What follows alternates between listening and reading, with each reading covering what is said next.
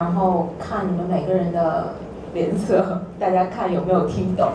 就是我们再说一下，如果你觉得这个不是很简单，或者觉得没有懂的话，就跟我们示意，没有什么关系，我们可以再讲一遍。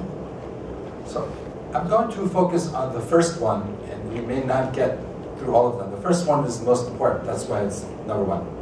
他可能着重的会讲第一个，因为他觉得这个是最重要的。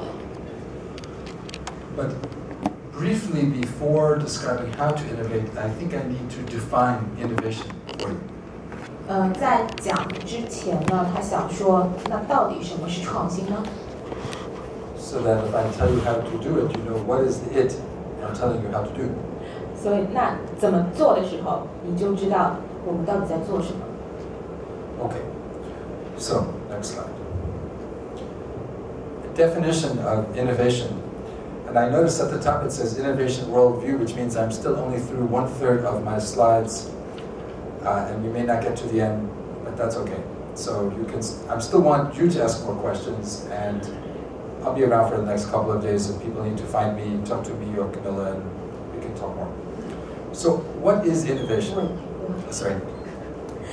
他就是刚刚看到说，哎呀，原来我们还在讲第一个话题啊，因为那个上面写还是着眼全球的创新观。其实我们今天要讲3个部分，还是在第一个部分，但是他还是鼓励说，讲不完没关系，但更重要的是他想听到你们的想法，然后如果你们有问题，就像刚才那样，就直接说出来是非常好的。然后他之后也会在这边，然后大家可以再交流。So this is the very shortest definition of innovation I can come up with. 这个是非常短的一个对于创新的定义。 Applied insight. 实用的洞察力。 So the word applied has to do with the tangible world. 实用的这个词，就是让人想到的是比较有形的东西。 You are in an executive MBA program, which means you are executives. 你们在这个 EMBA 的这个课程里面，说明你们都是管理者。 And what executives have to do is to execute. 管理者要做什么？要去管理。 Same word, executive, execute. 管理者管理。 You have to be very applied, very practical, very down to earth. 你们必须是非常，就是做出来的东西是很实用的，是很具有实践性的。 Very tangible. You have to worry about the bottom line. 所以是要做有形的东西，因为你们可能要出到最底层的东西。 So I think you already have the idea of applied down, because you have to apply your knowledge all the time. 所以关于实用或者关于应用这一点，你们应该都已经很清楚了，因为每个人都需要去运用自己的知识。 It's the second half that's the hardest to find, the insight.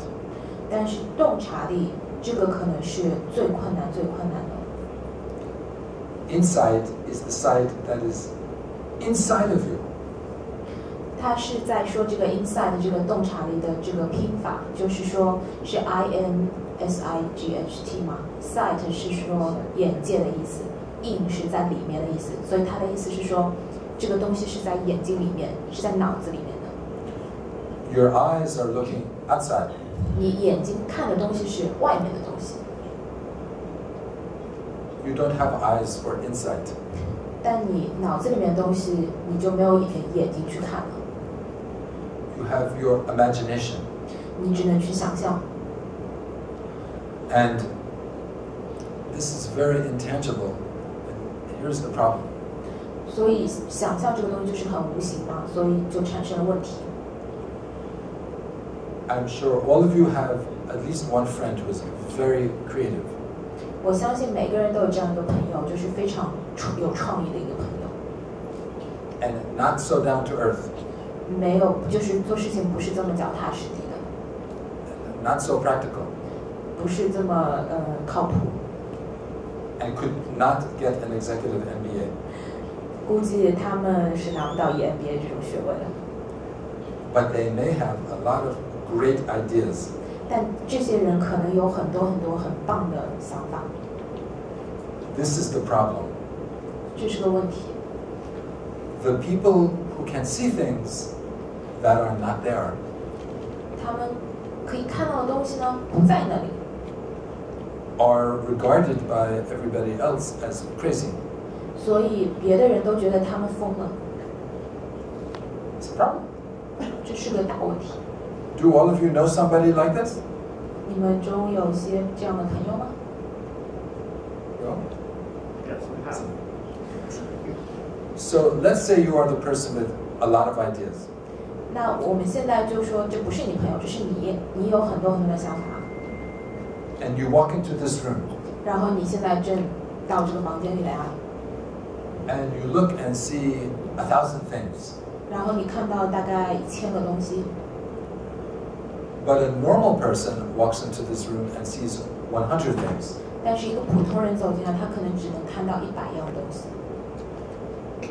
When the person who can see 1,000 things talks about the 900 that the normal people cannot see, 那这个看到1000样东西的这个人呢，他开始跟这个看到100样东西的人说第900样东西， people think they are crazy. 那个看到100样东西的人就觉得说你疯掉了。 This is the dilemma of an innovator. 这个是创新者所遇到的最大的一个问题。 They see things that are not there yet. 他们能看到一些现在还不在那里的东西， Which means most of the world cannot deal with them. 那另一方面，世界上很多的人就没有办法跟他们相处，就不知道怎么跟他们相处。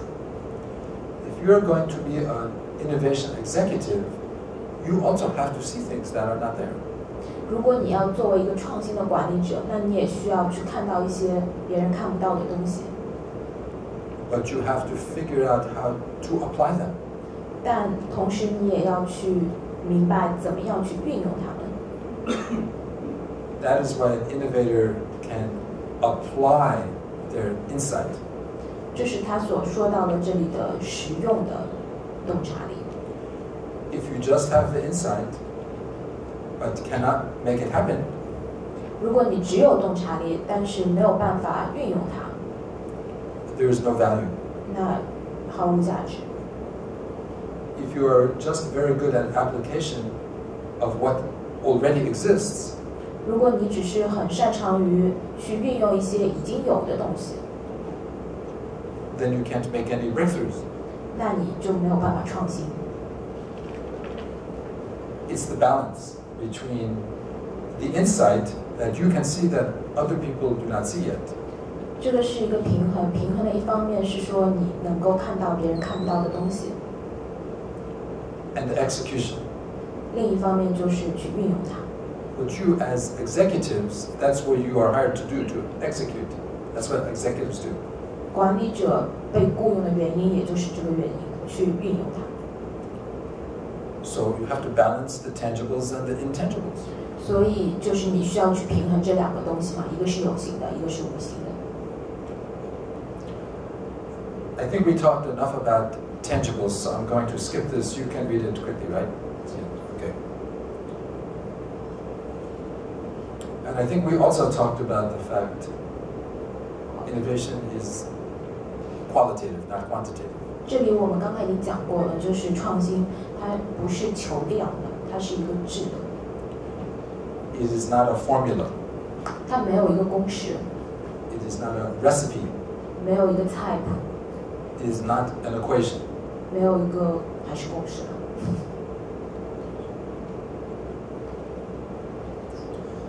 All of these things do not have a formula or a recipe or equation. 就是我们现在看到的这些东西都没有任何的公式，也没有任何的菜单说能够把它怎么做出来。 But now that Apple has passed Exxon, Exxon， now that Apple has passed Exxon Apple 超过了 Exxon， in market cap, 在就是市场资产方面，资本市场资产。 the knowledge industry has passed the energy industry. 知识产业超过了 energy industry， 能源产业。 Exxon is energy. OK， The intangible world has just become bigger than the tangible world. 所以无形的这些产业的东西，然后带出的无形的这个世界，正在渐渐超过那些有形的东西。So your job has just changed. 所以你们的工作发生了变化。I'm going to skip these and just go to the actionable vantage point. 因为刚才就是他刚才那些 slides 都刚才有讲到过那些专利的提案啊什么之类的。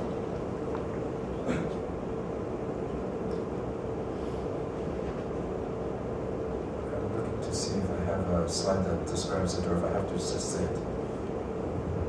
他在找他要讲的那种。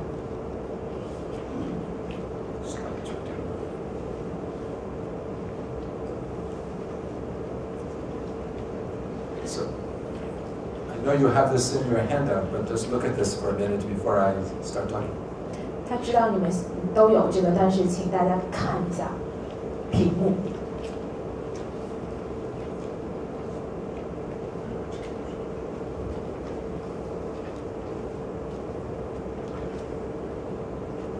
So to explain this, I'm going to go back a couple of slides and bring up 3 words.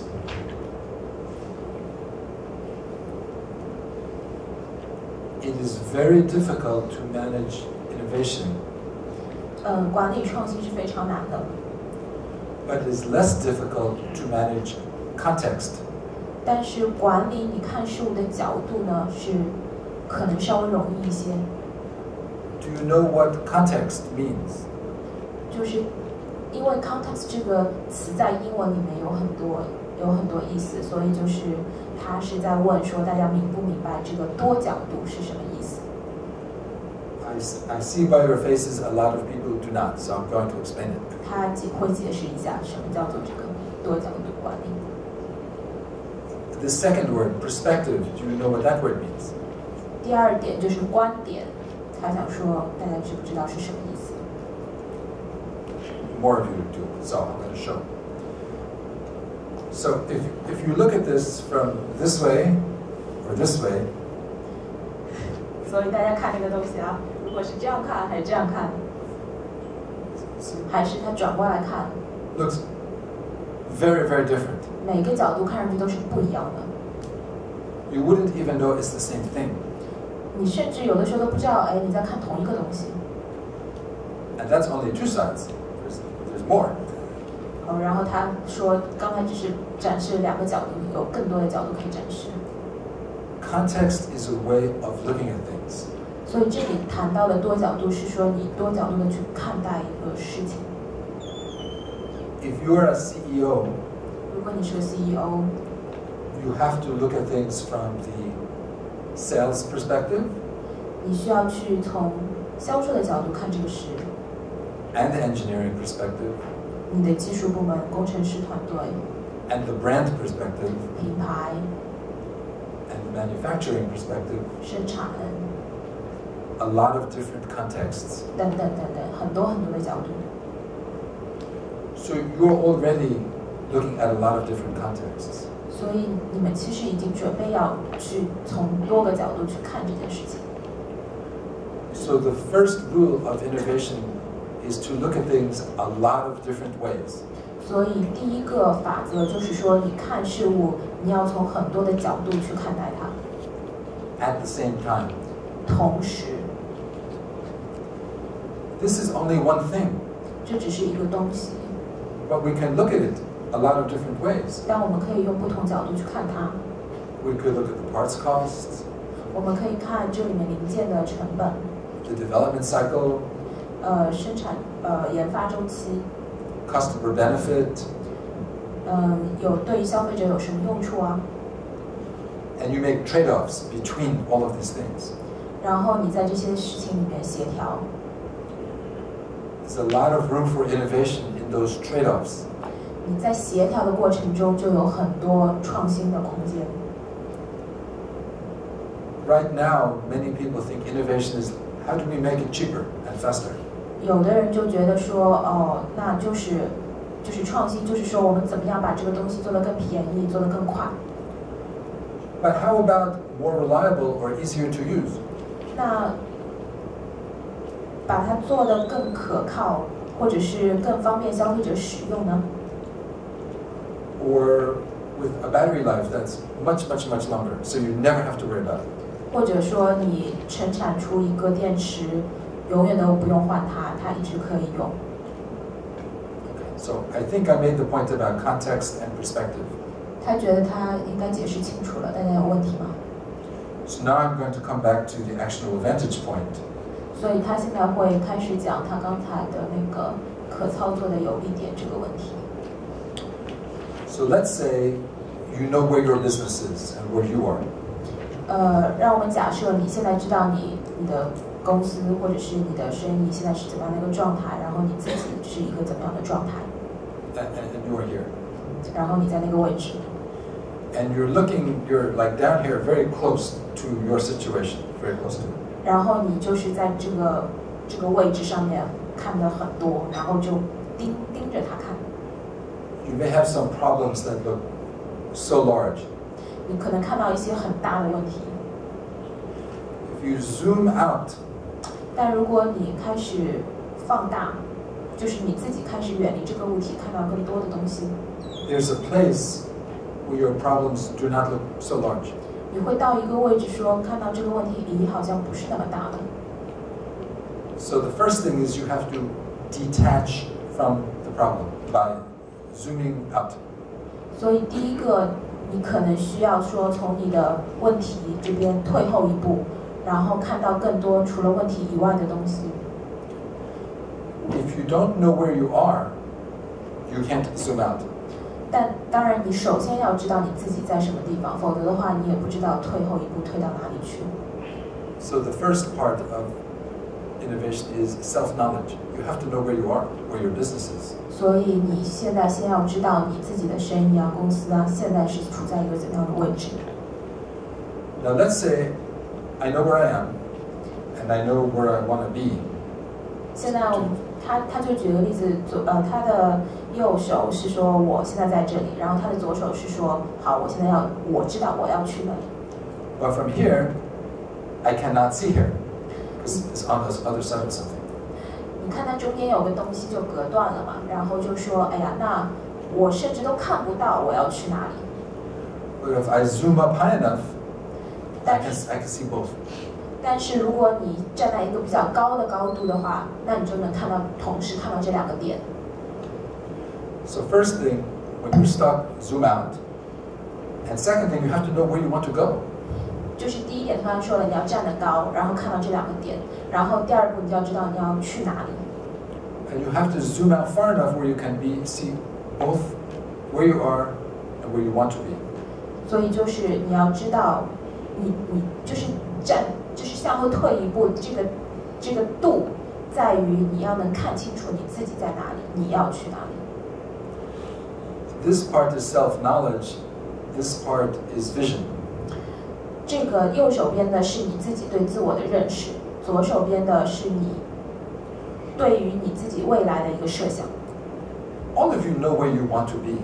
其实很多人都知道你想成为一个怎么样的人， Maybe in general terms, not specific terms. 可能就是比较抽象的概念，不一定是说非常具体的。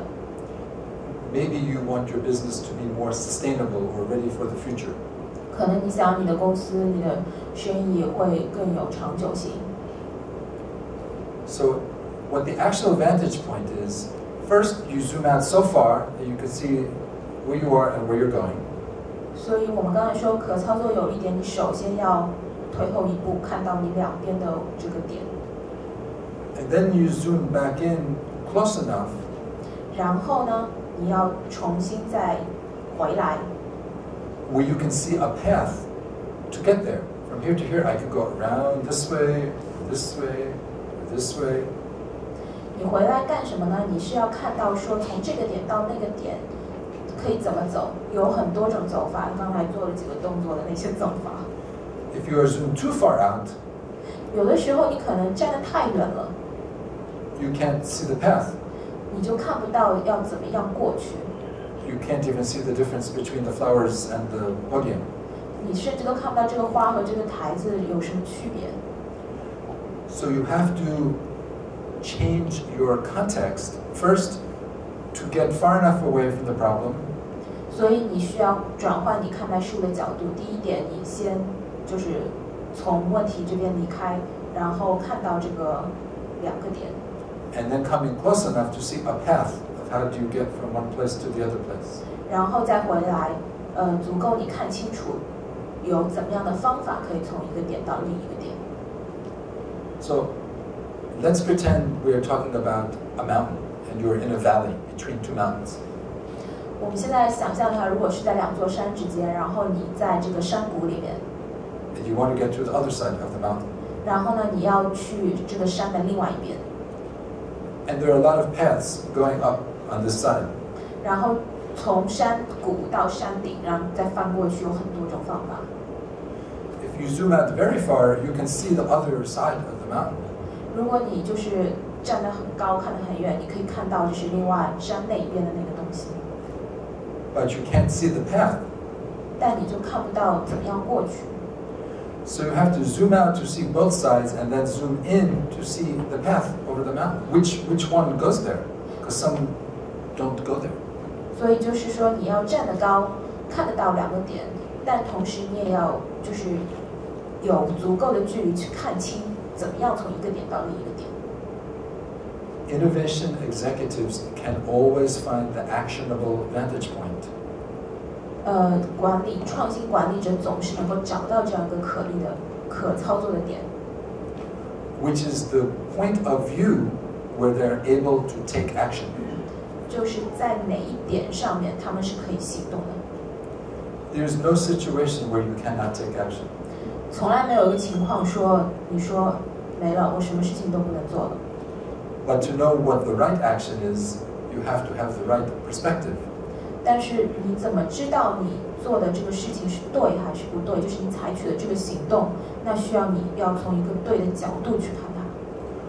Which means you have to know there are a lot of different ways to look at things. 那首先你要知道有很多其他的角度去看待这个事情。 And you have to be very comfortable zooming out and zooming in, or changing the direction. 你要就是很熟悉的去，就是站得远，然后又站得足够近，然后去转换你的角度去看这个事情。 Because if you're only looking from one direction, 因为如果你只是从一个角度去看这个事情的话， you can't change the world. You have to see more than one way of looking. 你没有办法改变这个世界，你需要有更多的观点角度带入你自己的想法。 Now, the artist who sees 1,000 ways 艺术家可以看到1000多种， usually cannot change the world either, 但他们也没办法去改变这个世界， because there are too many ways. 因为1000多种太多了，太多了。 And this is why we're talking about managing context. You have to decide how many ways you can look at. 所以这个我们说的为什么要管理？因为你需要去决定说这么多方法里面哪一种是你需要的， Not too many, not too little. 不是太多又不是太少。 So let's say you are a manufacturer and you are used to looking at cheaper and faster. 如果说你现在在制造业，你一直是在关注说怎么样去做得更便宜，怎么样去做得更快， But you are not used to looking at brand or ease of use. 但是你从来没想到过你应该去想想怎么样做这个品牌，或是怎么样使消费者用起来更方便， Then you are missing an opportunity. 那你就错过了一点。 But let's say you are looking at brand and ease of use and cost and 100 things. 那我们再假设说你也看了品牌，你也看了这个消费者怎么去使用，你看了100多样东西， Then you are paralyzed and can't move. 但是太多了，所以你就一下子可能觉得忙不过来，然后没有办法前进了。 Executives have to choose the number of things to look at. 作为管理者来说，你其实要去选择说你应该要去看哪些东西。 That's why executives make more money than artists. 所以管理者比艺术家赚的钱更多， That's why executives make more money than engineers. 比管理者比做工程、做技术的人赚的钱更多。And that's why executives make more money than salespeople. 管理者比销售人员赚的更多。That's not necessary. I don't think so. Not more than sales. Maybe a salesman or engineer will get paid more than a manager. And artists in China, especially in China. So, let me. They cost very fast. Like Xiao Shenyang. Okay, you know the man? Very famous. I don't think he knows. But I heard a guy like this before me today. He was talking very fast like a salesman. He's selling the school, I think. I couldn't tell. But Well, so let me say the question first. 所以他的问题是说，如果就是在中国也有销售人员，也有工程师，特别是艺术家，所谓的艺术家，可能赚的钱比 CEO 啊、管理者啊要多得多。So the answer to your question is an executive and a manager are not the same thing. 但是就是在英文里面这两个词是不一样的嘛，一个是 executive， 就是更多的像执行官，然后一个是 manager， 就只是普通的经理管理这样子。In my mind, an executive is a leader. 在他的眼里面，就是 executive， 我们今天所有讲到的这边的管理者是一个领导者。And in a larger company, an executive is a manager of managers. 就是在大的公司，他们是其他的管理者的管理者。Even in a small company, executives have to take responsibility for direction. 就算在小的企业里面，就是我们这边所说的管理者、执行官，他们是需要把这个企业带上一个方向，带去一个方向。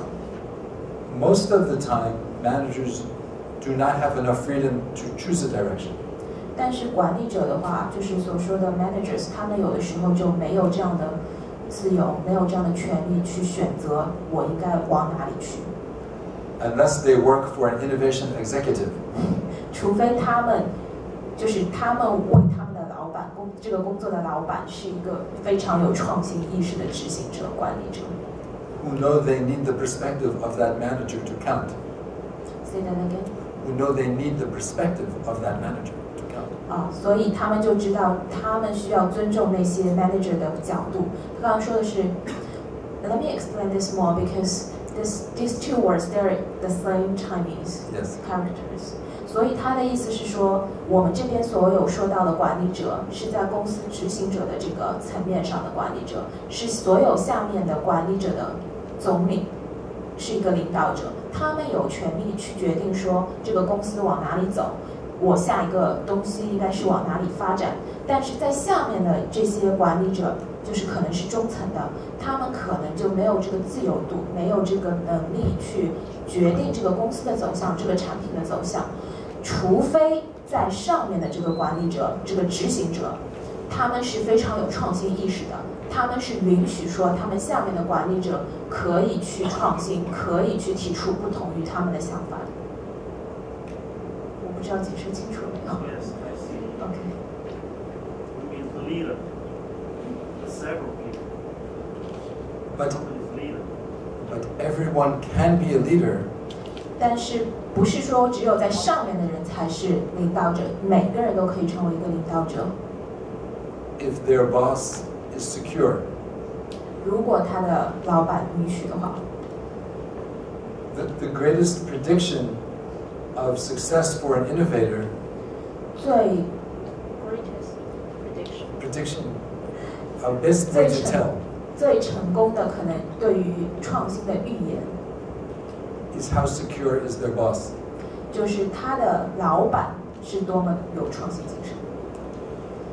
Because if that person with insight 如果他的老板是一个非常有洞察力的人 has a lot of ideas 有很多很多的想法 and their boss gets nervous because they have a lot of ideas. sorry 他刚刚说的是如果一个管理者有很多的想法然后想要创新但是他的老板就觉得哎呀不行啊很担心 Then they will stop having ideas. 那他们也就没有办法去产生更多的想法 because they will get in trouble for having ideas. 因为他们知道他们提出自己的想法也会被他们老板批评，可能他们老板也不喜欢。This is very difficult to manage. 这样就非常非常难管理。You have to trust the people that you hire have something good to say. 你在雇人的时候呢，你是要去信任他，知道他所说的东西是对的。Otherwise, they will be afraid to tell you ideas. 否则他们以后都不敢跟你讲他们的想法了。And every company in every country has this problem. 不管什么国家，不管什么公司，其实都存在这个问题。Because the person who gets promoted 因为得到就是升迁的人呢， became promoted because they were successful. 因为为什么得到升迁，是因为他们成功了。And when they become successful, they become sure that they are right. 当他们变得成功的时候呢，他们就总觉得自己是对的。But they forget 5 years ago when they were younger, 但他们忘了5年前他们更年轻的时候， that when people did not listen to them, they had a very hard time fighting. 他们想要跟别人说话的时候，别人可能不听他们，他们日子也很难过。So as soon as we get good at something, we stop listening. 所以，当我们到达一定位置，或者是觉得自己在某一方面很厉害的时候，我们基本上就不会听别人的意见了。But if we stop listening, we stop growing. 但不听意见导致的后果就是我们没有办法继续成长。And if we stop growing, we cannot innovate. 如果不成长，那怎么创新呢？ So it is very hard to remember when you were younger how hard it was to get people to listen to you. 所以大家要记住说，你年轻的时候，你也试图总是想让别人去听你的。So when you are the big boss, try to remember. 所以当你坐在那个公司高层的位置的时候，你要记得你的以前的那些时间，多多的去听别人的想法。That there are people on your team who are like you used to be when you were their age. 因为你团队中肯定有很多人是5年前的你。We call this respectful listening. 我们称为这个尊重别人的聆听者。Innovation requires respectful listening. 创新非常需要这一点，就是非常尊重去听别人的意见。Because people do not innovate because you tell them to. 因为你如果在做事情的时候都告诉别人你怎么去做的话，那别人就不会创新了。They innovate because they want to. 创新的动力在于他们想要创新。And they want to because it gives their life meaning. 为什么想？因为他们给自己的生命、生活带来更多有意义的事情。It feels very good to all people to have ideas. 每个人有想法的时候都觉得很好，就自己觉得很好。If you have a boss who does not want to hear any of your ideas, 如果你老板把你所有的想法都枪毙掉的话， then you have a problem because you have to keep quiet. 那你怎么办？你只能保持沉默。 So in the US, if you have a boss who will not listen to your ideas, you get a new boss. 如果你在美国，你碰到一个这样的老板，那你就直接炒了老板吧。 Otherwise, you cannot grow and learn. 否则你怎么成长？你怎么去创新呢？ It's very difficult in a situation where there's authority for authority to permit people to change things. 在很多情况下有权威，特别是那些权威告诉你说你可以做这个事情，这个是很危险的。 But that's what innovation is. It's changing things. 因为创新在于说你要去改变事情。 So people who do not permit change do not permit innovation. 所以如果不允许改变的人，他们基本上也会不允许创新的发生。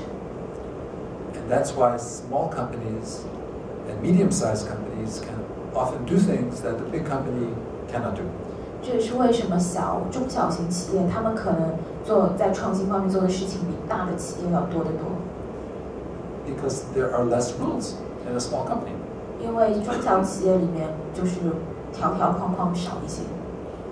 There's more freedom. 更多的自由。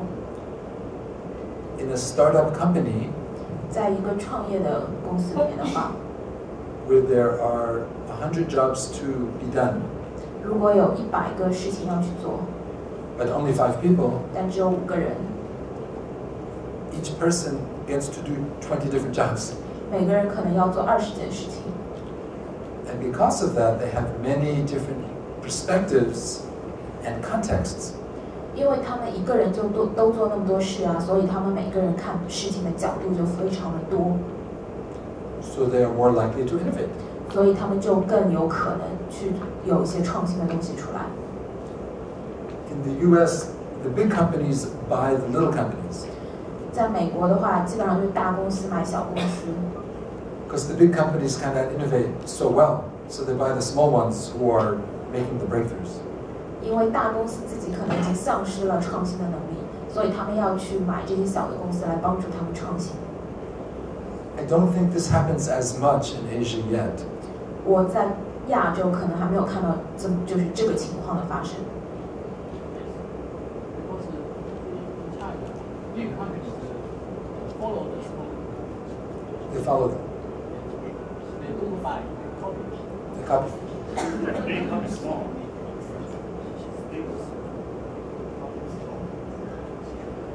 You have to innovate faster than they can copy. Really? You can. If you create a situation with respectful listening and everybody on your team has permission to have ideas, you have many more ideas than a big company has. 如果在你的团队里面，你允许大家都自己说自己的想法，然后鼓励大家说自己的想法，那你肯定会得出更多的想法。 In a big company, there are 1,000 people who can say no. 在大的公司里面，可能有1000个人可以跟你说不行。 In a little company, there are only 5 people who can say no. 在小公司里面，人也一共只有5个，那你只有5个人，最多也只有5个人跟你说不行。 So you are less likely to get no.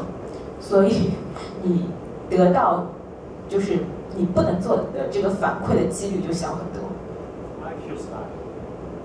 That's why in Silicon Valley, every week, many people leave big companies to go start little companies because they want to have ideas.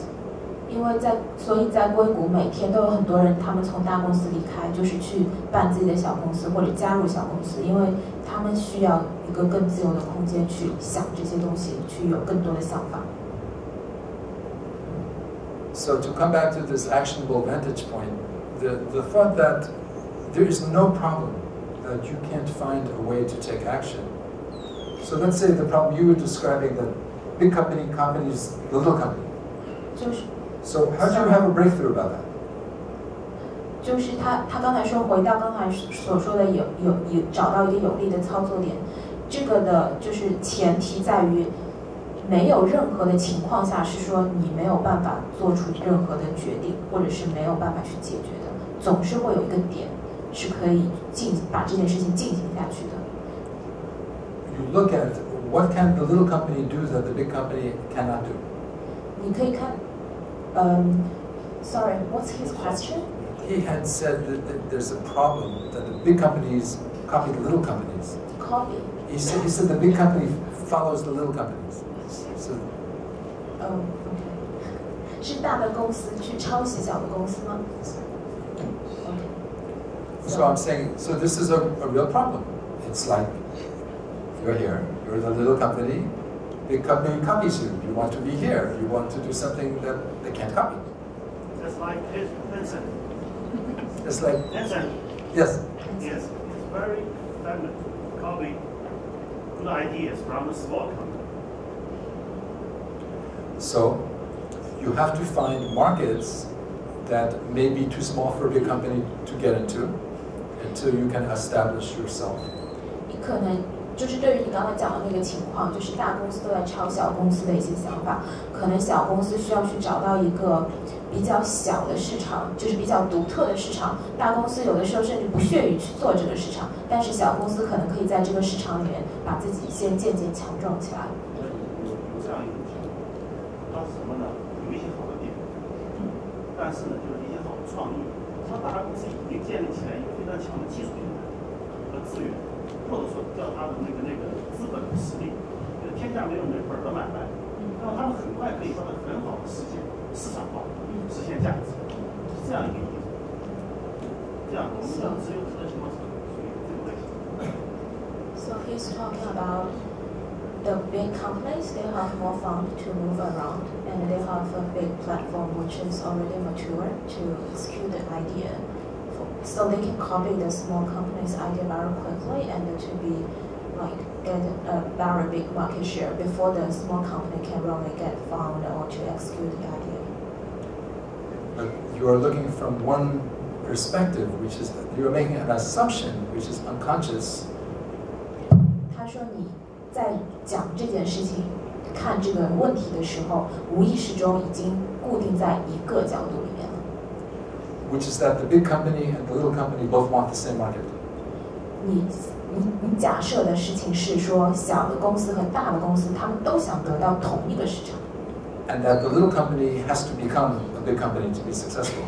而且是你的假设是在于说，小公司只有成为大公司，才能够去获得那个市场，获得成我功。首先确定一点，我不是在假设，我是基于一类情况说一个情况，而不是站在一个角度看待一个情况。不是，他说的假设是说，就是你已经在，就是脑子里已经先形成这个观点了，然后你看到了这个情况。